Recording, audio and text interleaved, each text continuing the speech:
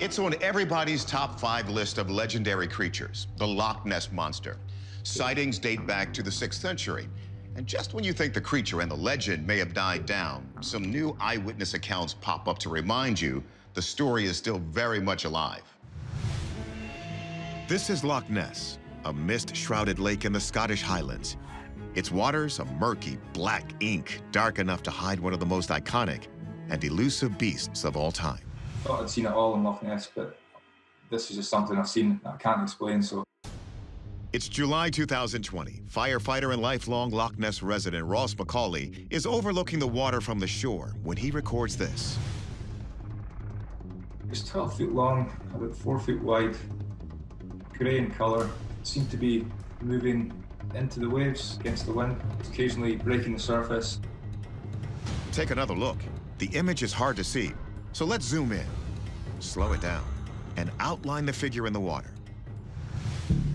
And Ross's sighting isn't the only recent one of its kind. In September 2019, Stephen Chalice is on vacation when he snaps this unbelievable photo.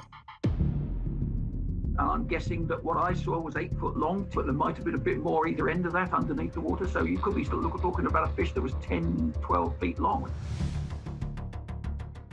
Whatever this is, it's massive. Field researcher Ken Gerhardt is one of the world's foremost experts on mysterious creatures and is writing a book on Loch Ness. He has spoken to hundreds of eyewitnesses who swear Nessie exists. The descriptions are very consistent, and this leads me to believe that, yes, in fact, there is a population of remarkable, immense animals in Loch Ness. So are these just big fish stories or something more? We turn these amazing images over to our team of analysts to see if they would hold up under scrutiny. Our marine biologist, Dr. Shay Conger, begins her evaluation with the photos taken by Stephen Chalice. Could we be looking at some kind of fish? Conger says no. It's emerging pretty prominently from the water, and you don't see any protruding fins. Conger concludes that it must be some sort of massive marine mammal. But upon closer examination, she notices something else that seems a bit fishy. When I look at this image, I see a couple of red flags. If an object or animal is submerged in water, we would see a series of eddies and ripples around the entirety of this animal, extending out pretty far. Instead, what we see are a series of regular waves surrounding this animal and a small trailing wake behind it. Based on those suspicions, we turn the photos over to our forensic video analyst, Michael Primo. I performed what's called a smart report of the digital image that was provided, and it reported inconsistencies with the digital information. So in layman's terms, the picture of the alleged Loch Ness Monster is not an authentic image. But what about the McCauley video? We have no reason to believe it's a hoax. It's a pretty calm day, which means that whatever's on the surface of the water is not a wave or other associated item. I can say that there is probably a large object here. So what is it? Conger says she can also rule out a log or any other inanimate object, but she does have a theory. A recent study utilizing eDNA was able to identify that there are, in fact, eel species within this lake. It's possible that some of these species could be large. However, they are, as of yet, undefined. So we have a split decision this time. The unbelievable photos of the Loch Ness Monster are exactly that, unbelievable. The wave motion of the wake was the decider. As for the video, we think it's real, and we think it's an eel. Still, sociobiologists believe that because of our history as a prey species, humans will always be fascinated by stories of animals big enough to eat us. March 2nd, 2021, Loch Ness, Ireland. In the sky, thousands of starlings gather in what's known as a murmuration because of the sound the birds make. Sports photographer James Crombie has been trying to get a good shot of them for 60 days. It became an obsession, and in my head, I said I knew something was going to happen, so we kept going, and they were ridiculously active that night. It was a sight to behold. James's patience pays off when he captures this. That's a bird. That looked like a bird. Hold on, a bird? Let's rewind and go through this video frame by frame. Sure enough, Here, the starlings form the shape of a giant bird. How's this for uncanny? Put the image side by side with a shot of a real starling. Overlap the two, and you explain it. Whoa, it really does look like a massive bird. It almost seems as if these birds are one giant unified organism. One theory is that the birds possess some sort of extrasensory perception. Perhaps they share this collective consciousness, and they're able to communicate with each other telepathically or on a level that we don't fully understand. We do know from recent studies that birds perceive and process images twice as fast as humans, giving them extraordinarily quick reflexes. I mean, that's an obvious explanation for how they can do things like catch insects in their mouth. So extrasensory perception? You betcha. It's just a sense that we already have, but in a way that we cannot see. So is this formation intentional? Or could we just be seeing patterns in something that's actually random? We've discussed this phenomenon in previous episodes. It's called pareidolia. To find answers, we turn the footage over to our experts. To start, what's the science behind starlings flocking together even when they're not forming intimidating shapes? First of all, they're safer from predators when they're in a large flock. Like schools of fish, a flock of birds detects prey earlier, and its swirling shape confuses hunters, which have a hard time picking out a single target. Secondly, they can stay warmer at nighttime. And third, they might be able to communicate information about the best foraging areas. But forming a swirling mass is one thing. Deliberately creating shapes like a giant bird requires an entirely different level of intelligence. Are birds smart enough to cooperate in this way and to send humans and predators a message? Some birds can communicate with people. Are you hungry? Apple. Apple, yeah. They have learned words, and they have understood the context of these words. You hear Marsha cooking? Got a cool. It's got a cool. And birds are actually among some of the smartest species on the planet, like chimpanzees, dolphins, and elephants. In problem-solving tests, parrots have proven at least as intelligent as 5-year-old humans. So birds can reason and communicate in ways we once thought impossible. But Shuttler doesn't buy the ESP theory. It seems like it's a collective consciousness, but it's not. Each bird is responding to about 6 to 7 of its closest neighbors. So if one bird makes a decision, it affects the other birds around them, which then goes throughout the entire flock. But look again, this shape of a bird can't be a coincidence, right? That is, unless you consider that James went out for 60 days and he and his companion shot tens of thousands of frames of this one murmuration. And just 5 or so look like a giant bird. And some people may think that that was done intentionally, but I believe it's purely coincidental. Okay, it's possible the giant bird shape is just a case of pareidolia. But starlings are smart enough to communicate with us. So it's also possible they created this shape on purpose. We've only started to grasp avian intelligence. So we're going to call the giant bird shape an unexplained phenomenon until we learn more. It's May 2012 in South Ayrshire, Scotland. Engineer and professional trainer Chris Croft is traveling up from England with his wife. I did a bit of research on things to see in Scotland, and there was this thing called the electric bray, and they said it's one of the weirdest things you'll ever see, and you have to see it. Chris and his wife arrive at the Bray, which in Scottish means hillside. He gets out of his car, but then his car does something remarkable. This is a car rolling uphill. At the electric Bray. Let's have a look at it from the other angle. My first thought was, is it magnetism? Is it some weird gravity effect? Because it absolutely feels like that. How can things roll uphill? And Chris isn't the only one to capture this strange sight. This is crazy. In January 2020, travel journalist Bridget Barbara showed that not only cars, but also balls seem to roll up the slope of this roadway. So what's the deal? The sort of notorious name Electric Bray comes from the fact that Many people who have witnessed this sort of anomaly feel that it had to do with electricity being installed in the area. They started to wonder if there could be some electromagnetic field that's moving objects up this hill. So let's take another look at this car rolling uphill. The camera catches it from multiple angles, and it seems clear that the car is going up the slope, contrary to all the known laws of physics. We don't have Sir Isaac Newton on staff, but let's see if our experts can figure out what's going on here. If it was magnetism that was dragging the car uphill, it would have to be tremendously big and huge. And we don't see that anywhere. We don't see a gigantic magnet pulling this object up.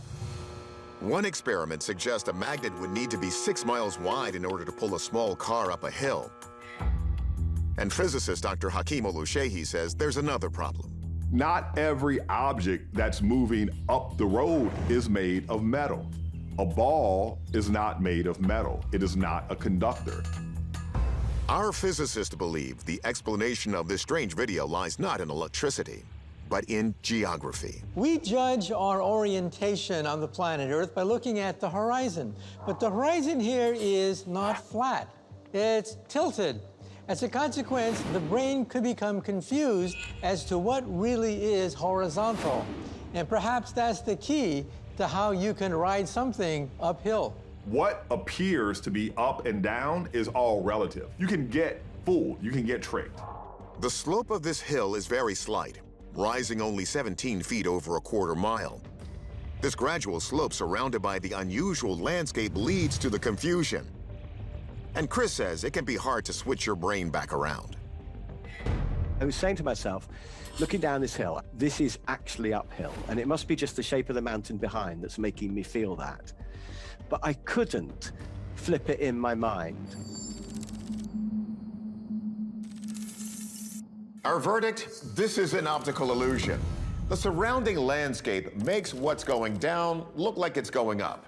Scientists say our brains take in so much information that in filtering some things out, they can make us see things that aren't real. We're in the countryside of central Scotland in February 2020. A local man named Derek Fable is braving the midwinter's day for a stroll. As I looked across the valley from where I was walking, I could see that waterfalls were not behaving as normal.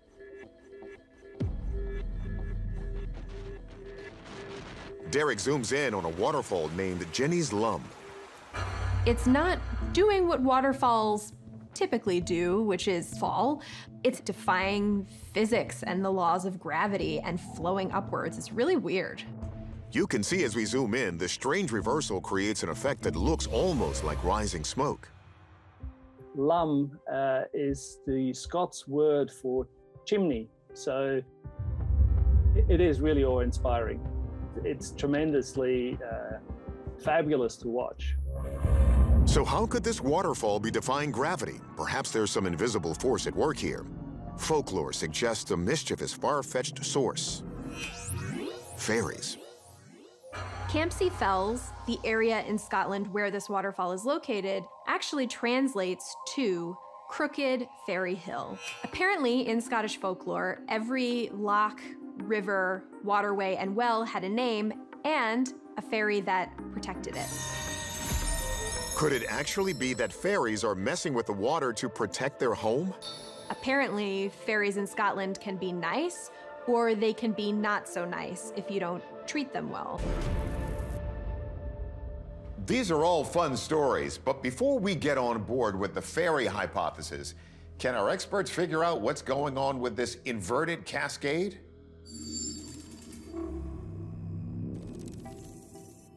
First, has gravity somehow been altered? Physicist Michio Kaku notes that while gravity does vary from planet to planet, depending on their diameter and mass, if Earth's gravity reversed, we'd notice. Maybe gravity went backwards and things began to fall up. If so, not just the waterfall, but everything should have fallen up. The entire Earth, the orbit of the planet going around the sun. And so the idea that you could somehow turn off gravity, reverse it like a light switch, no, gravity is not like a light switch. Gravity is what holds the universe together. You turn it off, and the universe starts to come apart. If gravity is still intact, could this strange phenomenon have something to do with the weather conditions on that day? If we look at the surface winds through this area, you can see that many of the winds all throughout Scotland were upwards in this kind of 25 to 30 knot wind range, which is a pretty healthy wind speed, especially if you're talking about a waterfall that doesn't have a very high flow rate. Jenny's Lum is what's known as an ephemeral waterfall, which only appears as runoff after a heavy rain. Since it's not connected to a permanent river or stream, the volume of water is much lower than you'd see in a typical cascade. Due to the low flow rate, Hinn says these strong winds could explain what we're seeing. The high wind speed did seem to be strong enough to counteract the gravity of the waterfall. Winds, when they interact with water, can create aerosols. Think of a perfume, spray it in a room, and you find that these little droplets of aerosols float. Why? Because their density is near the density of ordinary air, and so they float in the air.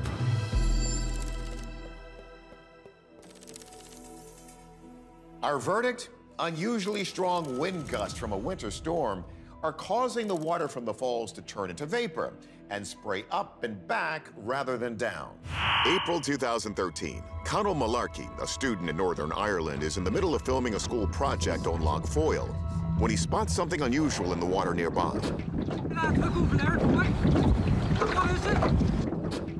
The shaky 59-second video shows a dark object of significant size moving rapidly along the surface of Loch Foyle before submerging beneath the water.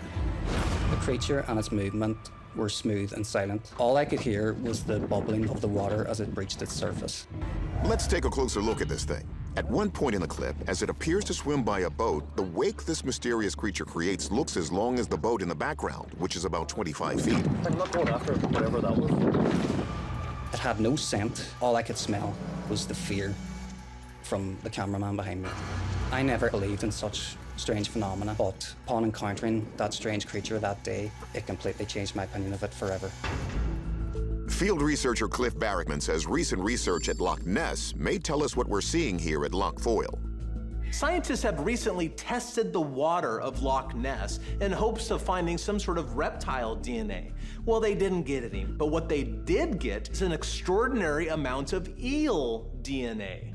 So if the Loch Ness Monster is an eel, maybe that's what we're seeing here. When it comes to alleged lake monsters and sea serpents, field researcher Ken Gerhardt says there is one thing almost all of them have in common.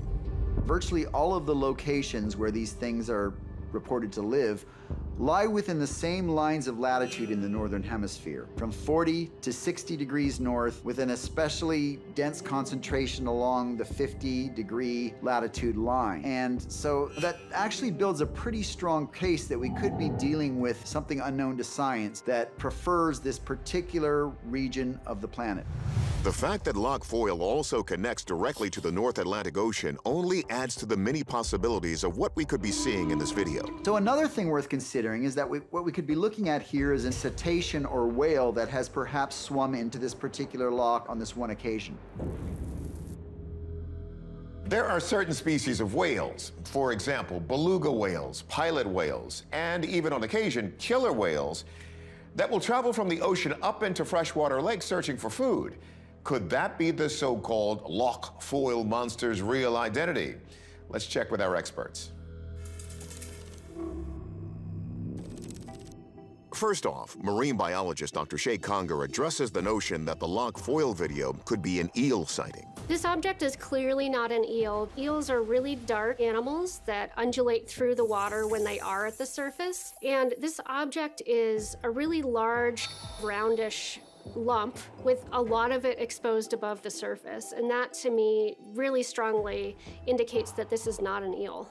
While Dr. Conger acknowledges that Loch Foyle's direct access to the ocean provides a multitude of possibilities for what this alleged sea creature could be, she also doubts this is a wayward whale. This isn't a whale. When we see whales above the water, we typically would see a blowhole and the whale respiring. So we would see a sort of mist coming from the object.